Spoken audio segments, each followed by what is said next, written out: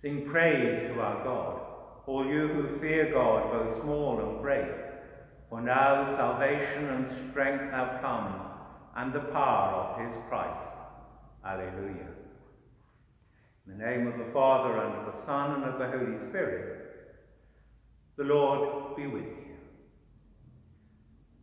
Brothers and sisters, a technical note today.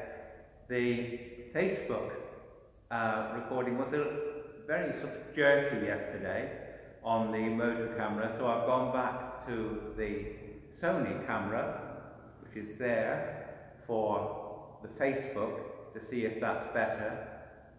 I've also returned to the tablet for the main YouTube broadcast, but as a backup, because YouTube failed on Sunday, I've got a second camera on my other mobile there doing a backup for YouTube just in case.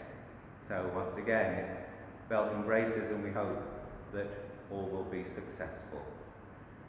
I'm very grateful for all of you who are showing such patience while I'm getting to grips with this technology. It is 2 weeks today since the funeral of one of our parishioners, Seamus Ryan, and I've been asked to offer Mass today for the repose of his soul. Brothers and sisters, to prepare ourselves to celebrate the sacred mysteries, let us acknowledge our sins. Have mercy on us, O Lord, for we have sinned against you. Show us, O Lord, your mercy, and grant us your salvation. May Almighty God have mercy on us, forgive us our sins, and bring us to everlasting life. Amen. Lord, have mercy. Lord, have mercy. Christ, have mercy. Christ, have mercy. Lord, have mercy. Lord, have mercy. Let us pray. O God, who restore us to eternal life in the resurrection of Christ, grant your people constancy in faith and hope, that we may never doubt the promises of which we have learned from you. Through our Lord Jesus Christ, your Son, who lives and reigns with you in the unity of the Holy Spirit, one God, for ever and ever. Amen.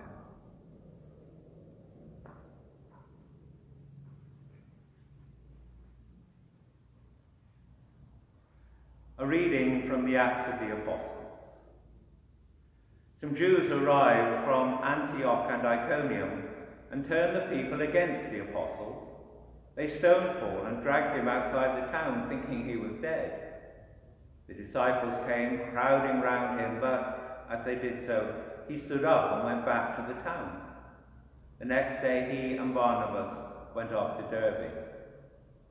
Having preached the good news in that town and made a considerable number of disciples, they went back through Lystra and Iconium to Antioch.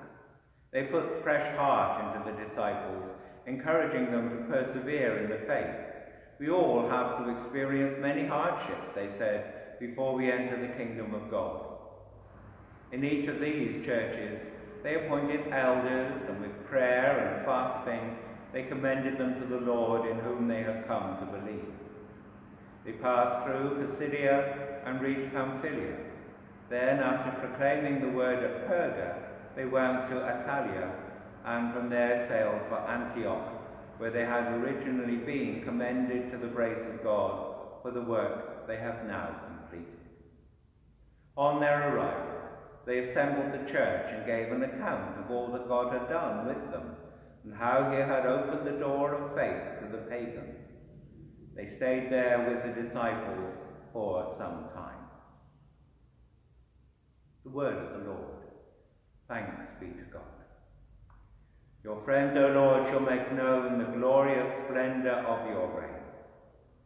All your creatures shall thank you, O Lord, and your friends shall repeat their blessing.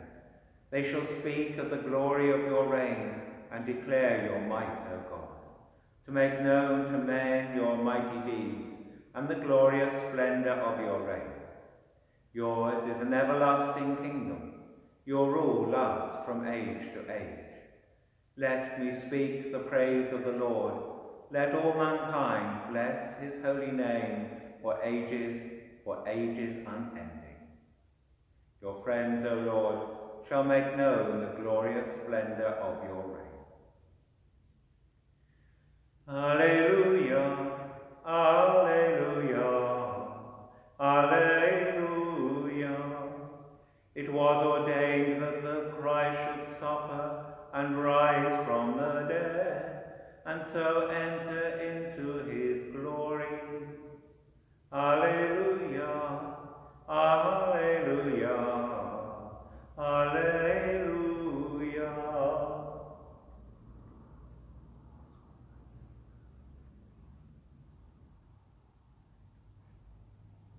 The Lord be with you. A reading from the Holy Gospel according to John. Jesus said to his disciples, "Peace I bequeath to you, my own peace I give you. A peace the world cannot give. This is my gift to you. Do not let your hearts be troubled or afraid. You heard me say, I am going away and shall return. If you loved me, you would have been glad to know that I am going to the Father, for the Father is greater than I. I have told you this now before it happens, so that when it does happen, you may believe.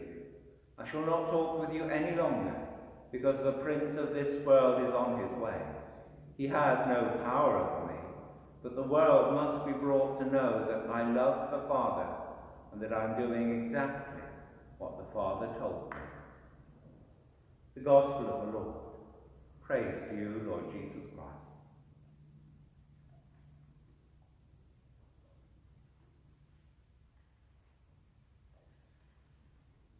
Thankful for that peace which Christ alone can give, let us pray for one another and for all people. Let us pray for all who endure great hardship in the service of Christ and his gospel. Through their sufferings, may they lead many into the kingdom of God. Through his preaching, St. Paul opened the door of faith to the pagans. In an unbelieving world, may Christ, through his church, open doors to people's hearts. There are many who are weighed down by cares and sorrow. May they be consoled by Christ's words, "Do not let your hearts be troubled." In this Easter season, we celebrate the victory of love over the forces of evil. Through Christ's victory, may we overcome all enmity in our own hearts. May our sharing in the Eucharist free us from all attachment to sin and enable us to live our lives for God in union with Christ Jesus. Father, you've made Jesus our Saviour and High Priest. In union with his unceasing prayer for us, we offer you these petitions. In your mercy, grant us all that we ask for with faith and devotion through Christ our Lord. Amen.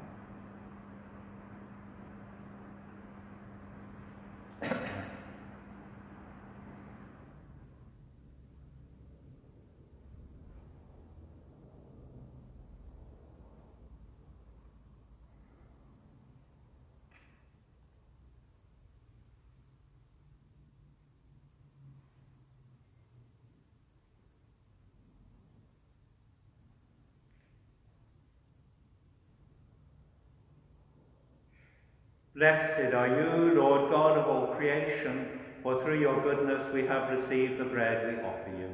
Fruit of the earth and work of human hands, it will become for us the bread of life. Blessed be God forever.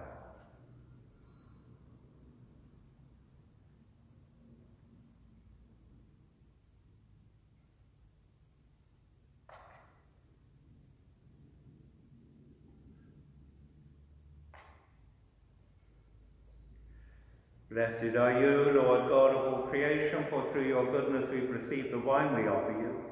Fruit of the vine and work of human hands, it will become our spiritual drink. Blessed be God forever. Lord,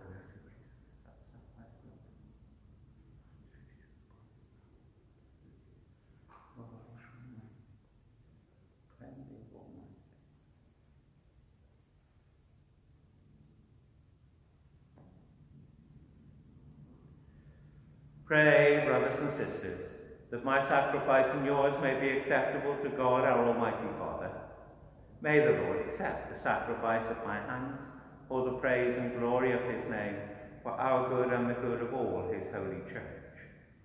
Receive, O Lord, we pray, these offerings of your exultant church, and as you have given her cause for such great gladness, grant also that the gifts we bring may bear fruit in perpetual happiness through Christ our Lord. The Lord be with you. Lift up your hearts. We lift them up to the Lord. Thanks be to God. Let us give thanks to our Lord. Our God, it is right and just. It is truly right and just, our duty and our salvation, at all times to acclaim you, O Lord, but in this time above all to laud you yet more gloriously, when Christ our Passover has been sacrificed. By the oblation of his body, he brought the sacrifices of old to fulfillment in the reality of the cross, and by commending himself to you for our salvation, showed himself the priest, the altar, and the lamb of sacrifice. Therefore, overcome with paschal joy, every land, every people exults in your praise, and even the heavenly powers with the angelic hosts sing together the unending hymn of your glory, as they acclaim, Holy, holy, holy, Lord God of hosts. Heaven and earth are full of your glory.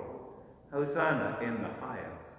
Blessed is he who comes in the name of the Lord. Hosanna in the highest. You are indeed holy, O Lord, the fount of all holiness. Make holy, therefore, these gifts, we pray, by sending down your Spirit upon them like the dewfall, so that they may become for us the body and blood of our Lord Jesus Christ. At the time he was betrayed and entered willingly into his passion, he took bread and gave it to his disciples, saying, Take this, all of you, and eat of it, for this is my body, which will be given up for you.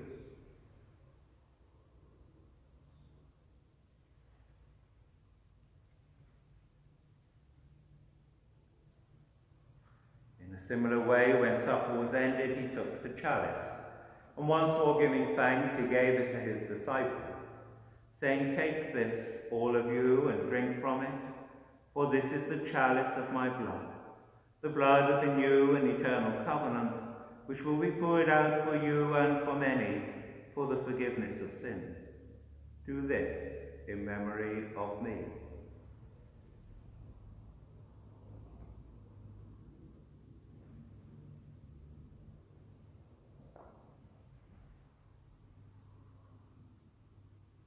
The mystery of faith. We proclaim your death, O Lord, and profess your resurrection until you come again. Therefore, as we celebrate the memorial of his death and resurrection, we offer you, Lord, the bread of life and the chalice of salvation, giving thanks that you have held us worthy to be in your presence and minister to you. Humbly we pray that, partaking of the body and blood of Christ, we may be gathered into one by the Holy Spirit. Remember, Lord, your church spread throughout the world and bring her to the fullness of charity, together with Francis our Pope and Mark our Bishop and all the clergy. Remember your servant Seamus, whom you called from this world to yourself. Grant that he who was united with your Son in a death like his may also be one with him in his resurrection. Remember also our brothers and sisters who have fallen asleep in the hope of the resurrection, and all who have died in your mercy. Welcome them into the light of your face. Have mercy on us all, we pray, that with the Blessed Virgin Mary, Mother of God, with the blessed apostles, with St. Michael, with St. Nereus and St. Achilles, and with all the saints who have pleased you throughout the ages, we may merit to be co-heirs to eternal life, and may praise and glorify you through your Son, Jesus Christ. Through him and with him and in him, O God, Almighty Father, in the unity of the Holy Spirit, all glory and honour is yours, forever and ever.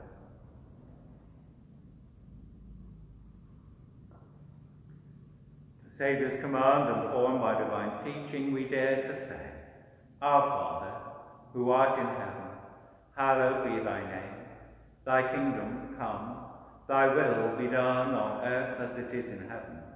Give us this day our daily bread, and forgive us our trespasses, as we forgive those who trespass against us. And lead us not into temptation, but deliver us from evil. Deliver us, Lord, we pray, from every evil.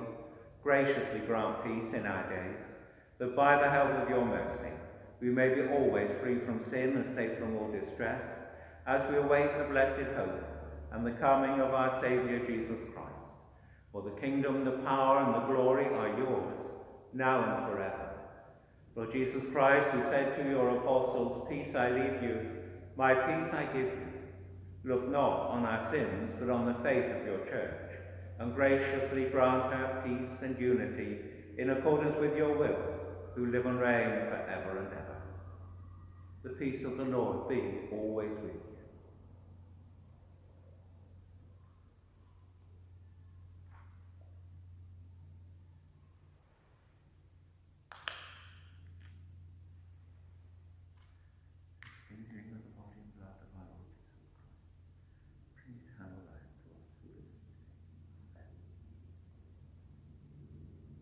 Lamb of God, you take away the sins of the world, have mercy on us.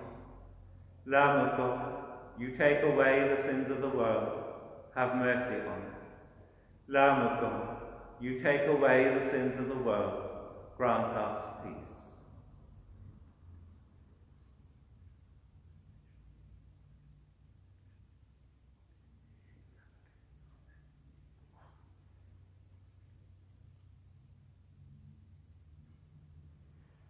Behold the Lamb of God.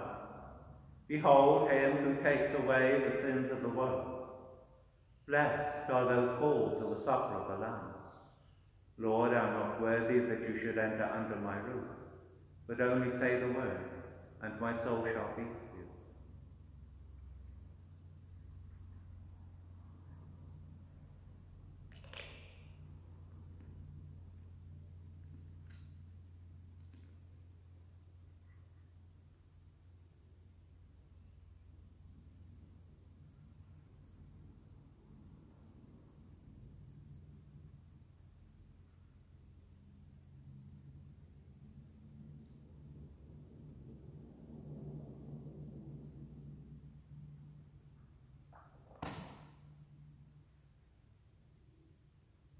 If we have died with Christ, we believe that we shall also live with Christ. Alleluia.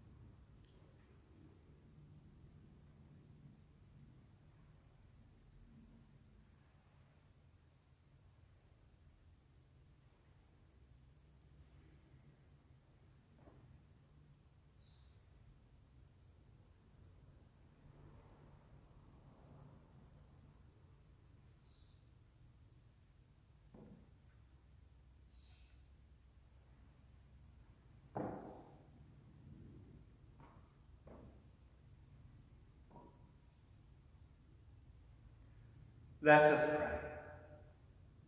Look with kindness upon your people, O Lord, and grant, we pray, that those who are pleased to renew by eternal mysteries may attain in their flesh the incorruptible glory of the resurrection, through Christ our Lord. Amen. The Lord be with you. May Almighty God bless you, the Father, and the Son, and the Holy Spirit. Amen. The Mass is ended. Go and proclaim the gospel of the Lord. Thanks be to God.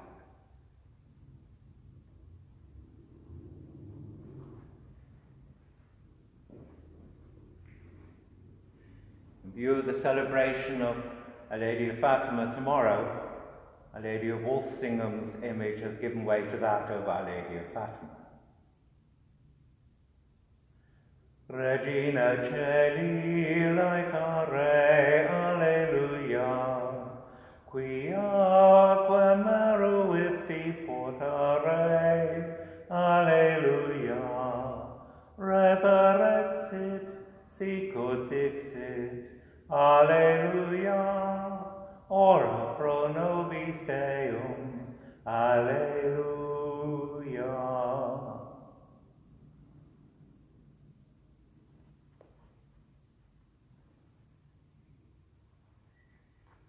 Just a reminder, we are going to try and hold a little Zoom meeting at 11 o'clock this morning for all those who have that capability.